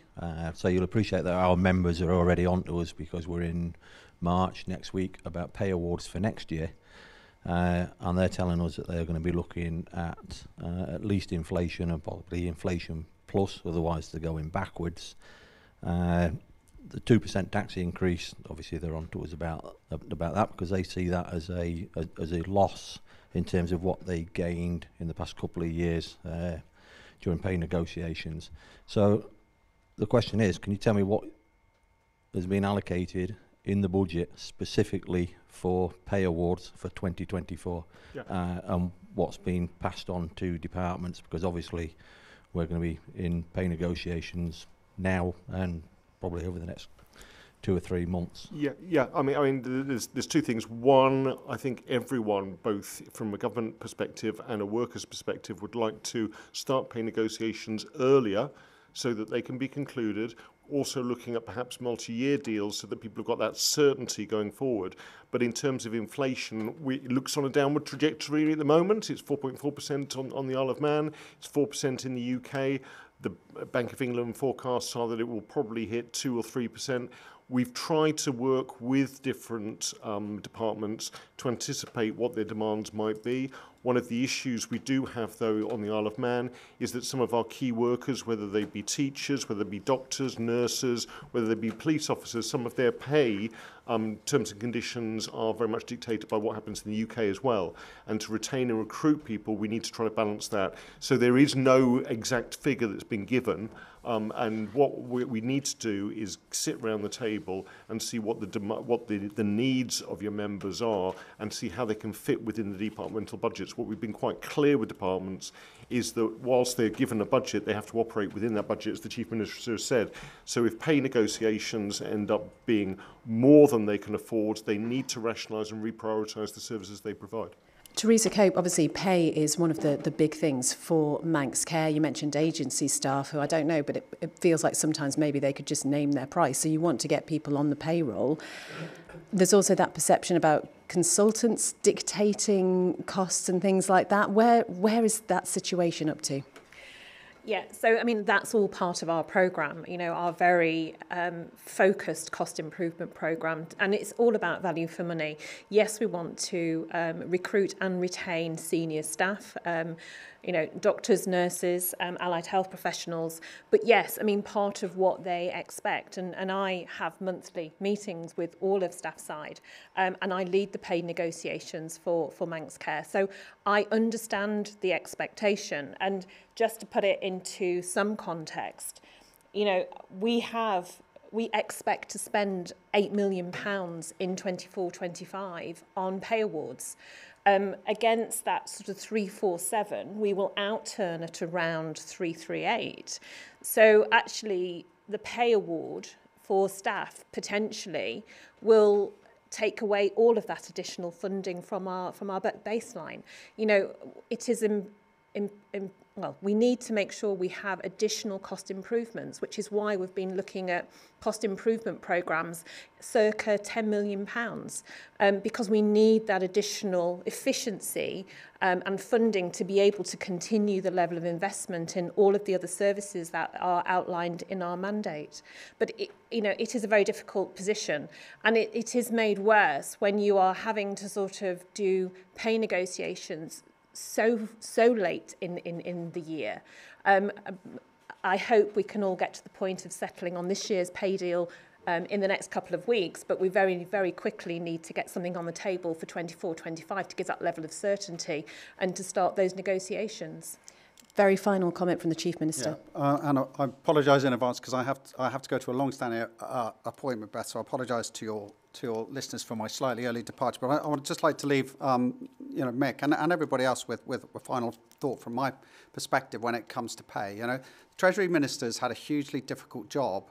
In fact, this administration's had a very hugely difficult job when you look at the post-COVID hangover, the amount of money that was being spent, the amount of eaten into our reserves, the inflation, the wars, the inflation spikes, etc. He started off with a £150 million deficit, i.e. subsidised from reserves, £150 million. He's got it down to 125 despite everything that's happened this year. Next year, I think about 96 million or so forecast. But if we blow that back up, the need then for government to take even more radical action will become an overwhelming force. We're setting out a plan where we're trying to bring this correction back in gradually, sensibly, investing in the right areas, growing that private sector contribution, whilst at the same time investing in public services. But it is a delicate balance. We've got to deliver in budget. If those pay awards come in above that, then that department service level is going to have to be impacted, because we've set out in our island plan, the latest iteration, you'll be able to read now and see in March when we'll debate it. But you'll notice that the Council of Ministers as a whole have said to the government, financial discipline now is our number one priority. We cannot come to the public with that level of overspend. We have to accept all the pressures that we've had, but we can't do it. And we just can't just keep getting out the checkbook, because the damage that we've got to leave behind. This administration has a responsibility to leave behind the safety nets and security for the next generations, and the reserves for this island, we should treasure and look after. And we've been through a huge, huge amount in terms of the challenges we've faced, COVID, post-COVID, inflation, wars. But there has to come a point where that discipline has to be absolutely rigorous. And I think that responsibility must also go out to those in the other negotiating side as well, from the other side. But and Chief Minister, also people want to see that discipline within government in terms of things like government headcount, which has grown despite maybe promises earlier, and we go back to spending again and making sure. If you look at the headcount, and I think this is about data and statistics. But it's about perception as well, though, isn't it? I know it's perception, but the investment that has grown most fundamentally has been in health and social care, and we've done that, because of the pressures that have come on, the COVID, post-COVID pressures, demographic pressures, but that's why I say, discipline is vital, and this is all about getting the balance absolutely right, because there is a finite pot. We've got a responsibility to the taxpayers. We've got a responsibility for service delivery. We've got a responsibility to our staff. So just getting the balance right is critical, because if we all recognise that and understand the details and the challenges that we are facing, then and we can reach conclusions that we understand what impacts they will have and are a benefit of the whole society, we will be in a good place, Mick. And I want to say, despite the earlier, challenges, our view and my view has always been that we get fair pay to the public sector, but we also recognise that where that stretches boundaries, then we have to find those efficiencies and we have to deliver those cost savings to keep within the public, quite right, public demand that we manage our budgets. Chief Minister, thank you very much indeed. We'll have one quick question, then we'll take another short break, Phil. Okay. Claire Watterson from the Chamber of Commerce. Thank you, Treasury Minister. You've mentioned, and obviously the Chief Minister has just said that it's his number one priority for the next year, is to make sure that departments, not just health, are going to be expected to operate within their budgets. Can you shed a bit more clarity around who is going to hold the departments accountable to this, and what are the likely repercussions should they not stay within their budgets? Certainly. And I think when you're doing a budget like this, The small print is how we're going to fit the budget, how we're going to give the taxpayer value for money with what we do. So one of the things we've been doing within the Treasury Department is look at how we can get that financial advice into those departments. And we've got the financial advisory service with accountants, with people embedded in all the various departments. We bring them together to share best practice, but also make sure we have real-time data throughout the year in terms of any underspends, any overspends, any cost pressures, so we can nip them in the bud. We will be having to analyse far more than ever before, given the inflationary pressures, exactly where spending is going. And at an early stage, if it looks like various departments are going off course, then absolutely dealing with it there and making some of those difficult decisions that people have been asking for. We've made the difficult decision to put up taxation temporarily. We will continue, if necessary, to make those difficult decisions and try to communicate those in the right way to the public. And just very quickly, you say temporarily, so you're absolutely sure, are you, that those tax rates are going to come down again? The idea, again, through the tax strategy, which is going to be debated by Tim Mulder, is to create a healthcare levy to work out what that would look like so we can get sustained funding for the health service. But you are planning to bring the tax rates down again? That's the idea, yeah, absolutely. You're listening to Manx Radio's special budget programme. We'll be back in just a moment. Tax and accounts feel like a grey cloud above your head. Step into the sunshine with Crowe Isle of Man. Our friendly team of chartered accountants take time to listen to your business needs and work with you to prepare for the future. From tax and accounts to audit and payroll, our track record of quality and client satisfaction speaks for itself. Visit crowe.im or call 627 Crowe Isle of Man. Smart decisions, lasting value.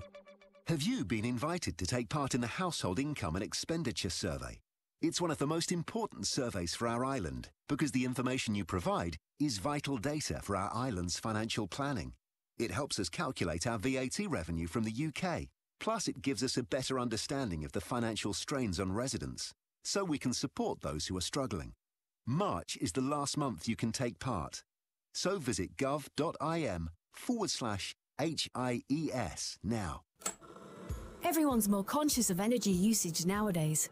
So Manx Utilities has begun installing smart meters for standard domestic customers island-wide. With our Smart Living app available too, you'll be in control of tracking and managing your energy. No need to contact us. We'll be in touch when we're ready to fit your smart meter. Visit the Smarter Living page at manxutilities.im. Manx Utilities, delivering a smarter future. It's good to talk. It's how we get things done. So when you apply for a personal loan from Black Horse, you'll get support from one of our relationship managers who's there to talk you through your application. You could borrow up to £50,000 with up to 7 years to pay it back, and you could receive your money within 24 hours of approval. Ready to talk? Go to blackhorseoffshore.co.uk to request a call back today. Finance subject to status. Applicants must be 18 or over. Manx Radio's budget coverage, brought to you by Crowe Isle of Man. Welcome back into the final part of the programme. It's going really quickly here this afternoon, just after 20 to 2. I just wanted to come very quickly to John Webster, because I was interested in something you said earlier, that you would have had different thoughts on how you would have approached this budget. Could you give us a 30-second rundown of those? Right. OK. The type of taxes I would have introduced would have been, number one, something to release some of the accommodation which is being used by people for accommodation addresses and for investment purposes. I'd have put land speculation tax on to encourage quick development of land. I've got a list of 10 different taxes I'd introduce. I know you haven't got time for me to do that, but the big issue I see is what is going to be the next generator of income for the Isle of Man.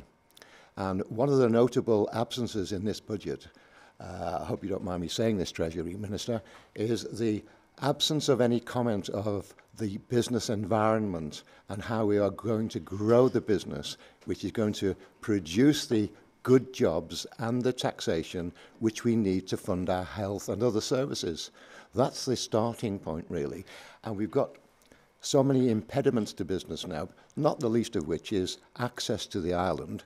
I regularly hear of people who say, I'm not going to the Isle of Man, or we can't have meetings on the Isle of Man, or I can't get to meetings in the UK because the services are so unreliable. It's not just the air services, it's the boat services now as well. So that needs to be tackled, and I think I'd have put some money in the budget, this is the spending side, to ensure that we've got more reliable services than we've got at the moment. Let's go to some more questions from the floor now. Phil. Hi, Paul Weatherall, Chair of Liberal Vannin. We're an invited audience by Manx Radio today. On Monday evening next week, the Treasury Minister has kindly agreed to come along to a Liberal Vannin meeting, but it's for all members of the public, to put their own views, ask questions about the budget at the Manx Legion Club, 7:30 p.m, Monday the 26th. Having given that plug, I think the budget that's been announced earlier this week has led to a debate which will continue for at least the year to come on the value of public services and how we pay for them. And I think that's to be welcomed, because for too long we've not really had openness and transparency about the budget process and about what's really involved in providing the services that people on the island expect and are wanting. The Chamber of Commerce has said that this is a divisive budget and that it's affected badly people on low pay and people running small businesses. I suspect that some of their comments are related to the upcoming debate about what the level of the legal minimum wage will be this year. The government has committed to bringing that into line with the Manx living wage within the lifetime of this administration, and I hope that they continue to take steps to do that this financial year. The current legal minimum wage is, I think, $10.95 at the moment for adults. The Manx living wage is currently just over £12, so I would hope that somewhere around about £11.50 per hour is going to be thought of for the minimum wage this coming year. Thank you very much. The only other thing I'd like to say is that, or ask perhaps the Treasury Minister to comment on, is how much in the budget is really geared towards encouraging investment in the economy of the island, and in particular things like training and apprenticeships, which is in dire need, and improving the productivity on the island. I think improving productivity of people already on the island is probably more important than growing the population. Treasury Minister? Yeah, and then that tallies into one of Mr. Webster's comments in terms of where in the budget is investing in the economy.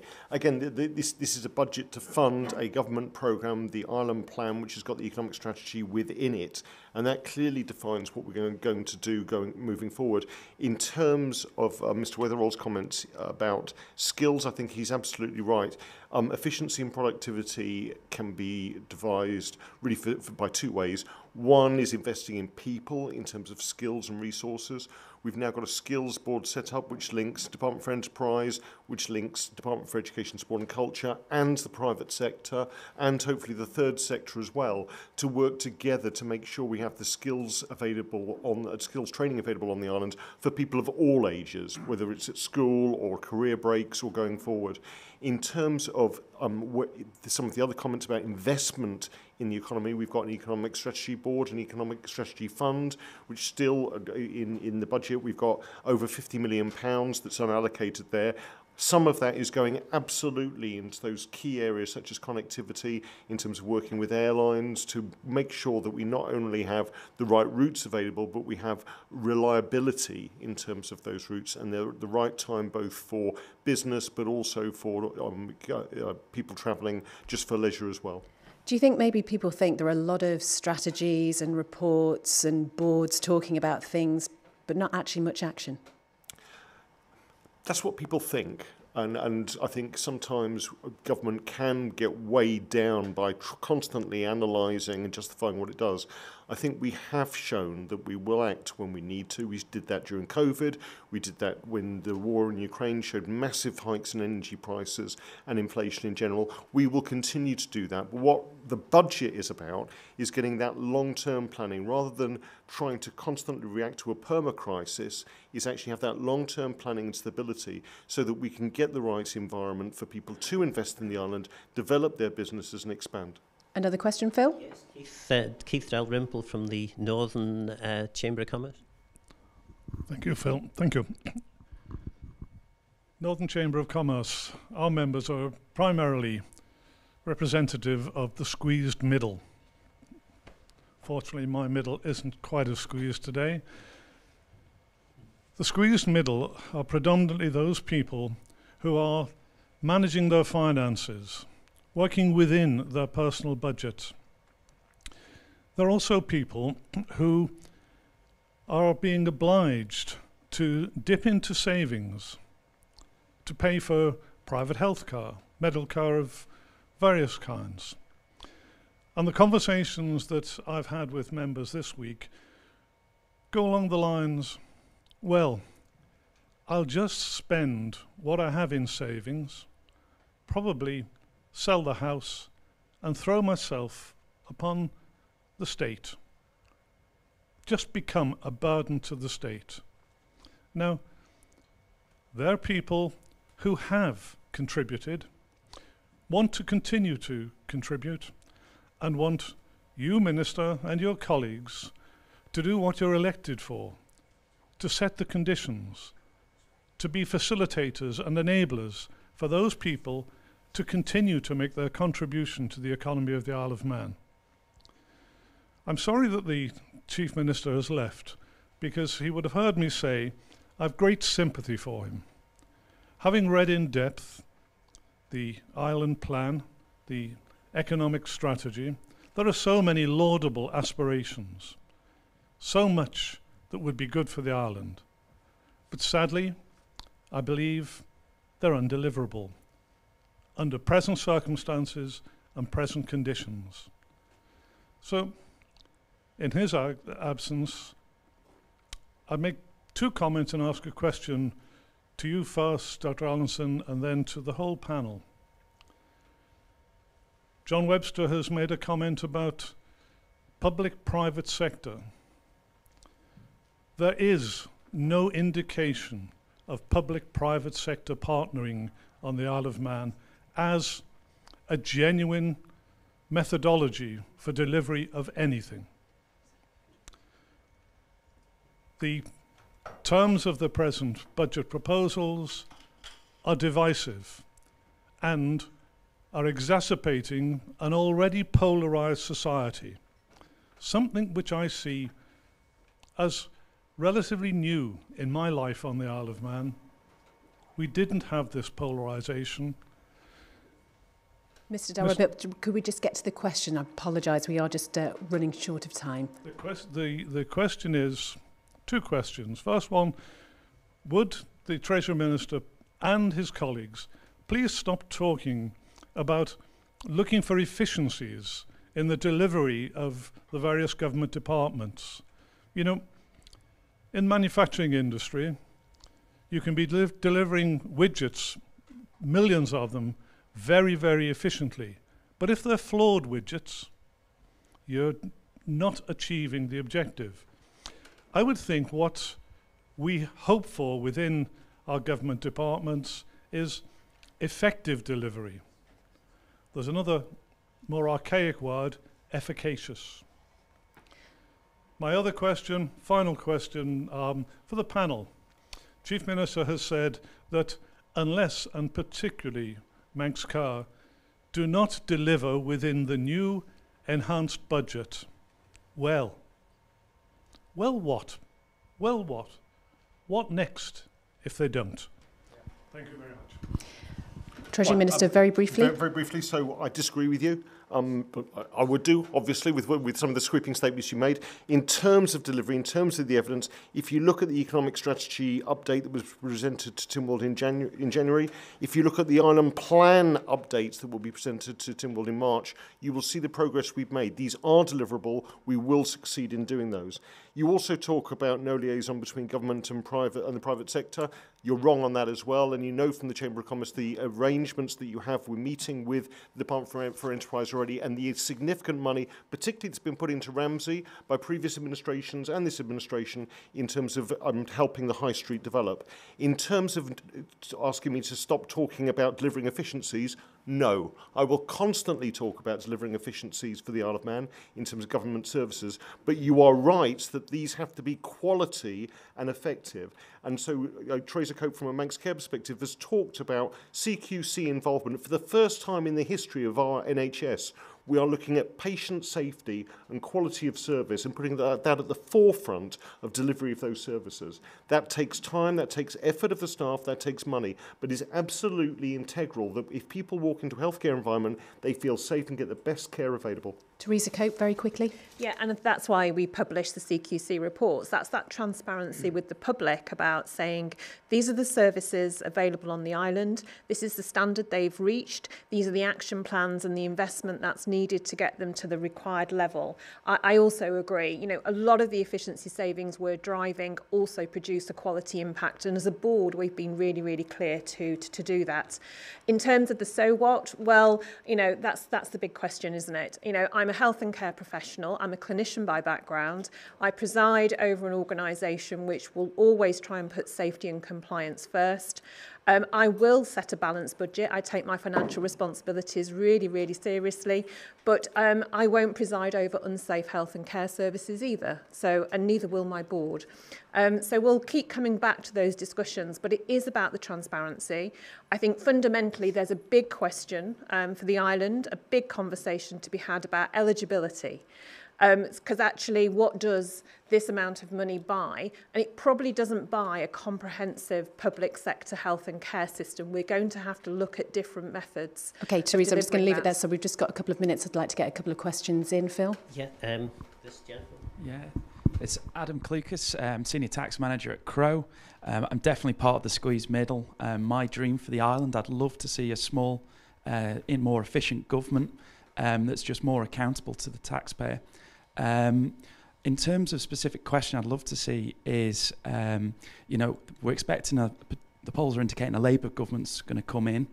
Now, Wes Streeting is talking about potentially modernising the NHS. This might involve increasing private sector input into the health service. Is now the right time to start looking at these options and maybe social insurance models that many European countries use? Teresa Cope. I think it probably is. Now, you know, I've always worked in the NHS. I'm NHS through and through. But I do think we have to you can never ever stop spending on health and care. Demand will always outstrip supply. And so bringing in those different hybrid models might have to be where we can go in order to make sure we've got the highest quality of care for the island. Sorry, if I could just say no. So I am committed to the NHS. I'm committed to the model of the NHS. It needs adequate funding so it can provide. I think there are things to do with eligibility, but the problems we are having in the healthcare system is because we need to invest in the people who run that service, not suddenly change towards a neocon model. Unbelievably, that brings us to the end of this programme. Clearly, though, the discussions have only really just begun. So thank you so much to Crowe Isle of Man for supporting this outside broadcast and the Tynwald officers for allowing us to be here at the Barul Suite today.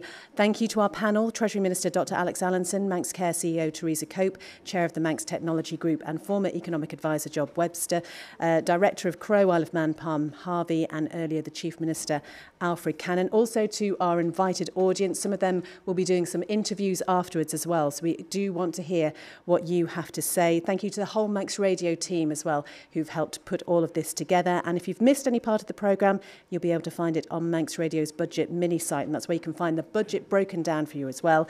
Thank you for being with us today. Take care. Goodbye.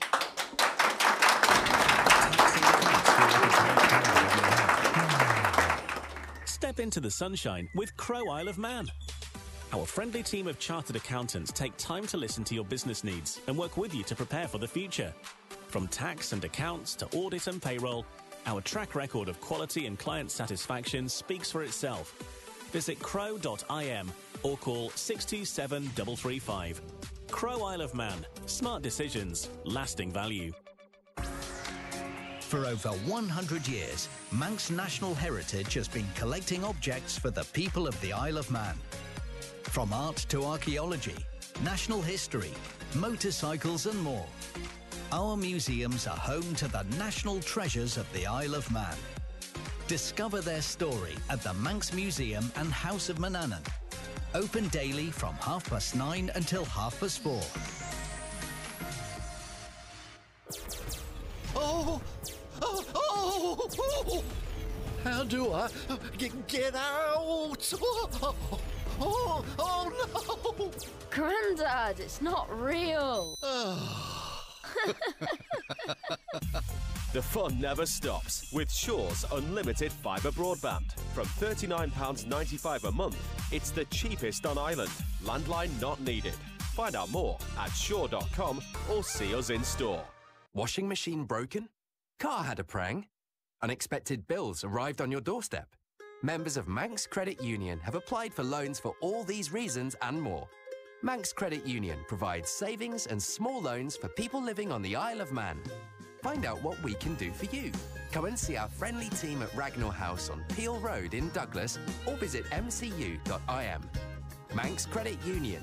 We're not just for you, we're with you.